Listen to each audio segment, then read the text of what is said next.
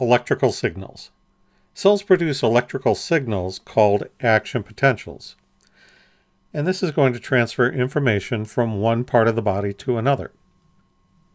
Now, electric properties result from ionic concentration differences across the plasma membrane and also the permeability of that membrane.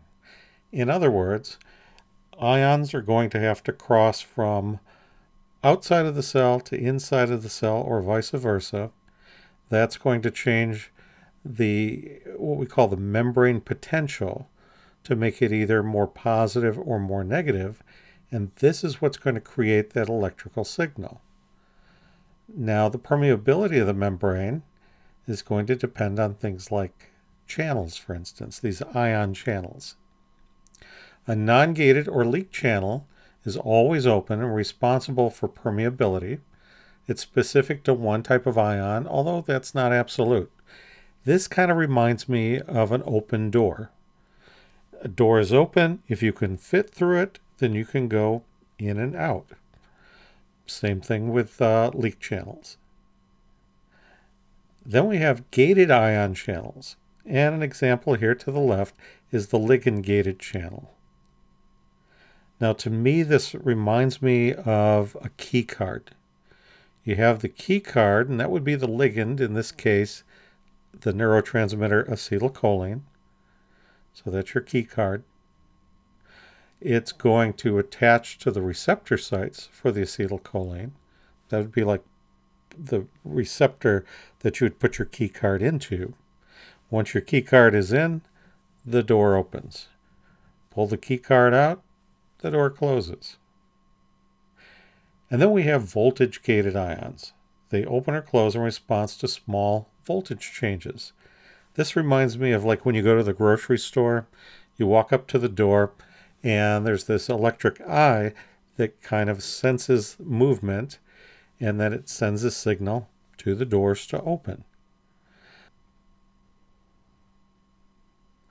Now, resting membrane potential. The characteristics, the number of charged molecules and ions inside and outside the cell are nearly equal. The concentration of potassium is going to be higher inside the cell, and sodium is going to be higher on the outside of the cell. Now, they're both positively charged, but at equilibrium, there's very little movement of potassium or other ions across the plasma membrane.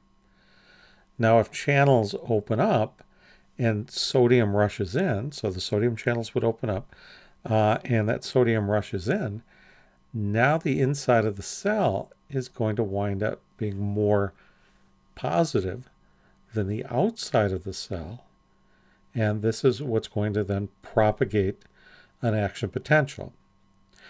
Now, just to kind of demonstrate that a little better, I think this animation in the next slide might help a little bit better. When the cell membrane is at its resting membrane potential, the activation gates of the voltage-gated sodium ion channels are closed and the inactivation gates are open. Voltage-gated potassium ion channels are closed. Depolarization is initiated by a stimulus which makes the membrane potential more positive, causing the voltage-gated sodium ion channels to start to open. As threshold is reached, many sodium channels open.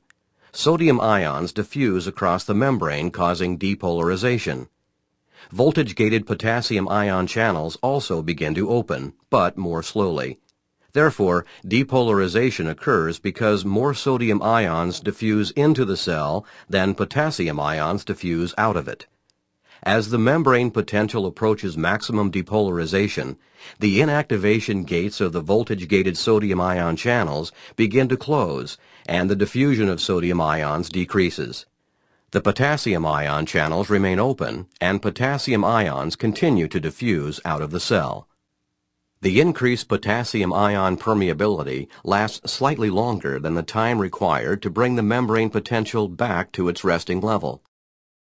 The extra efflux of potassium ions causes the membrane potential to become slightly more negative than the resting value. After the voltage-gated potassium ion channels close, The active transport of sodium and potassium ions reestablishes the resting membrane potential.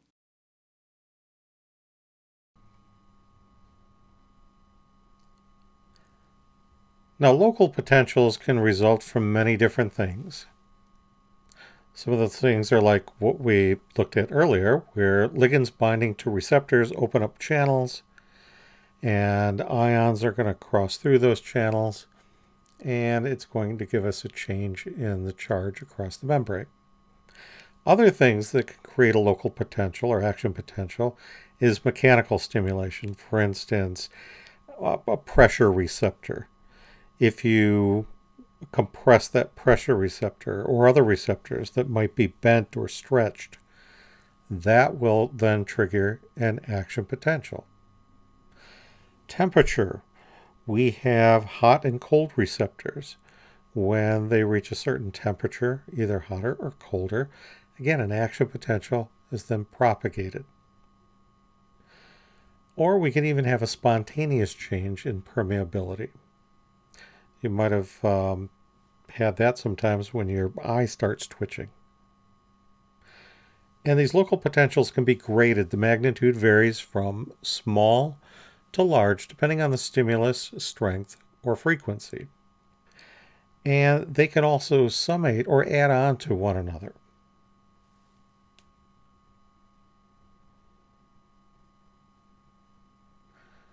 Now, action potentials are series of permeability changes when a local potential causes depolarization of the membrane. And the phases, depolarization is going to be more positively charged, whereas repolarization is going to be more negatively charged. And if we look at this graph right here, it almost looks like an EKG, doesn't it? Well, that's exactly what we're looking at, is the electrical potential of the heart as it depolarizes and repolarizes. And basically, this is going to happen as an all or none principle, such as with a camera flash. If you go to take a picture or you press the little button on the back of the camera flash, as long as you keep pushing, and all of a sudden, as soon as the contacts make contact, it's going to flash. Now, if I push it gently, am I going to get a nice soft flash? If I push it a little more firmly, am I going to get a brighter flash? No. Doesn't matter. Once threshold is reached, we're going to get a flash.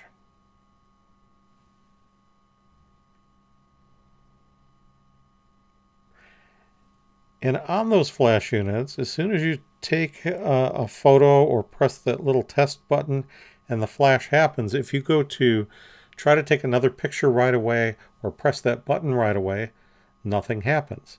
And that's because the flash is what we would call refractory period.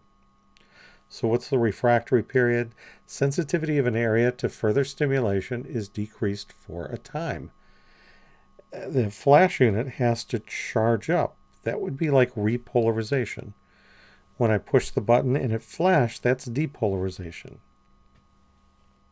Now it's going to take some time till it reaches a certain amount of repolarization or recharging, in this case, as far as the flash unit goes, before it'll actually flash again. So going back to this, the parts of the refractory period, we can have absolute refractory period, which is complete insensitivity exists to another stimulus from the beginning of action potential until near the end of repolarization.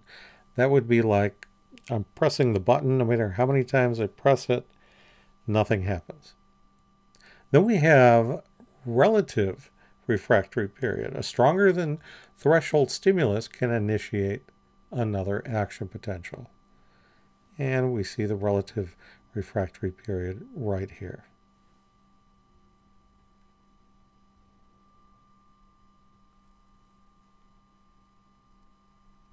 Action potential propagation is going to take place in one direction in a neuron. Basically, the input is going to come in through the dendrites, through the cell body, and that action potential is then further propagated down the axon. Now, there's a reason why it can only move in one direction. And let's take a look at this animation that'll help explain that. An action potential, depicted as a red band, is propagated in one direction along the axon. During an action potential, the inside of the cell membrane becomes positive with respect to the outside. An action potential generates local currents that tend to depolarize the membrane immediately adjacent to the action potential. When depolarization caused by the local currents reaches threshold, a new action potential is produced adjacent to the original one. Action potential propagation occurs in one direction because the recently depolarized area of the membrane is in absolute refractory period and cannot generate an action potential.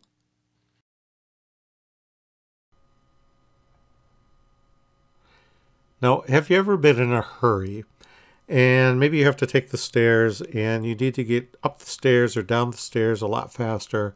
What might you do? You might skip stairs, right? That'll help you to get up the stairs a little bit quicker, or maybe down the stairs a little bit quicker.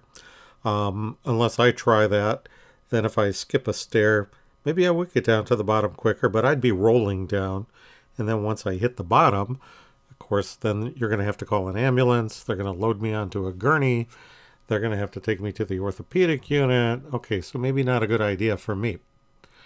Well, we looked at how an action potential propagates through an axon. And there's a way to propagate that action potential even faster.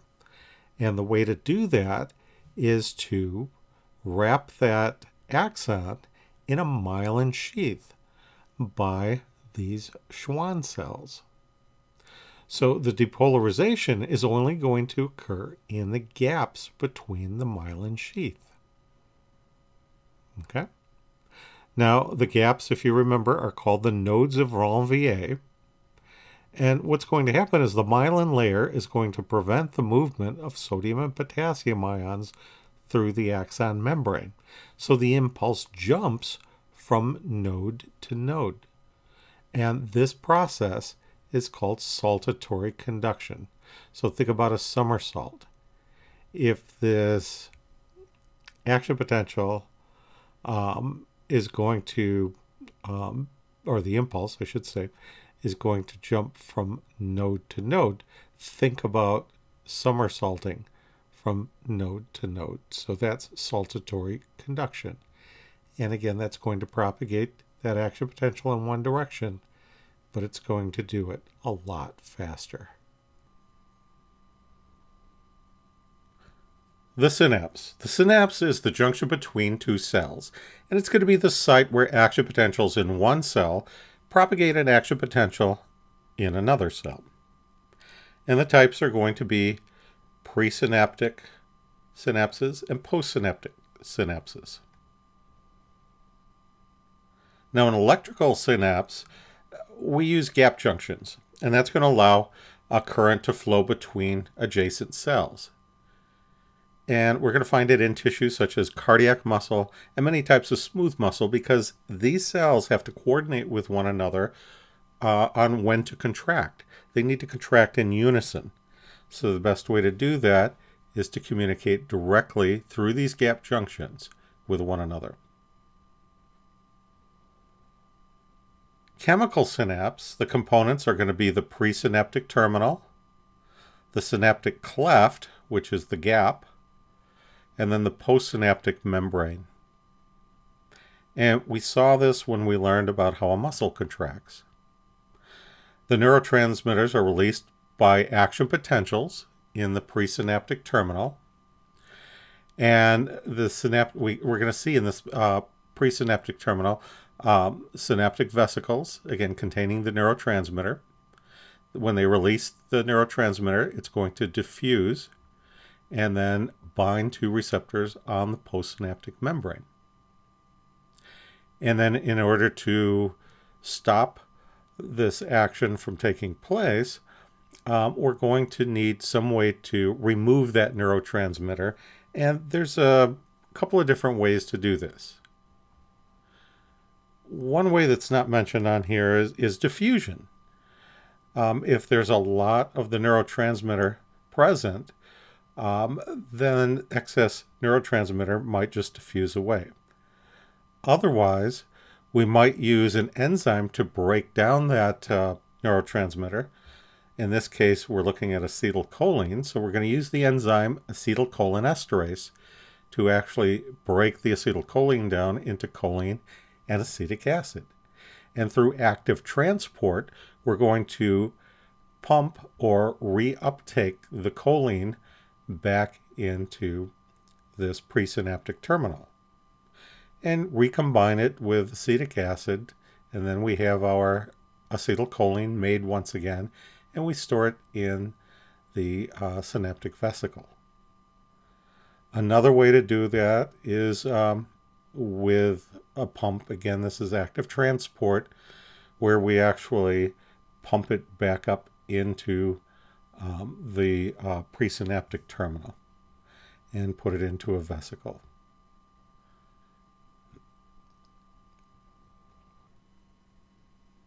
Neuronal pathways and circuits.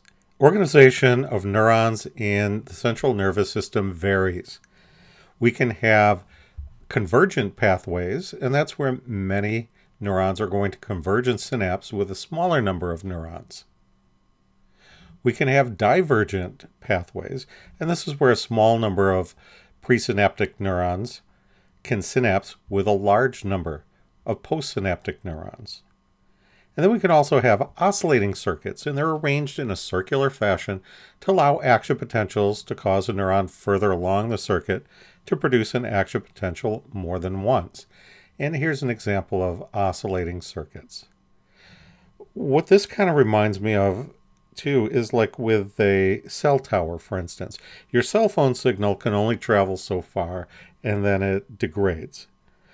The cell phone tower then picks up your signal, boosts it, and then sends it along to the next tower. And so this is a way that we can repeat signals. This is a way we can boost signals. And it's these oscillating circuits that make up our whole neural network and give us things such as cognition and memory and thought.